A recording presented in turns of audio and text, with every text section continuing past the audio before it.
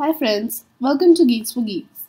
This is a video tutorial on how to find the longest common subsequence with permutations allowed. Let's have a look at the problem statement. Given two strings in lowercase, find the longest string whose permutations are subsequences of the given two strings. The output longest string must be sorted.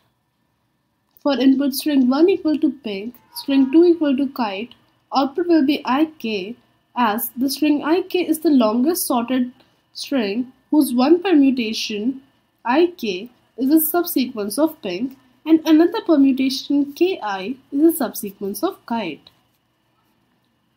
The idea is to count characters in both the strings, calculate the frequency of characters for each string and store them in their respective count arrays, say count 1 for string 1 and count 2 for string 2.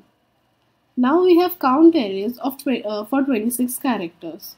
So traverse the count 1 array and for any index I, append character a plus I in resultant string result by minimum of count 1 or count 2 times.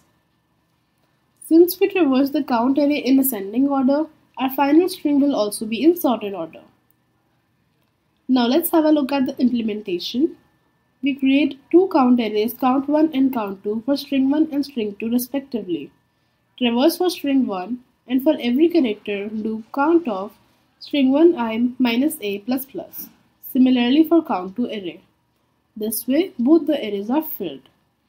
Next, traverse the hash array and append character a plus I in resultant string result by minimum of count 1, count 2 of I times.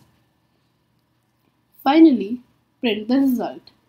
The time complexity of this solution is order m plus n, where m and n are length of the input strings. Thank you for watching. Please leave us your likes and comments.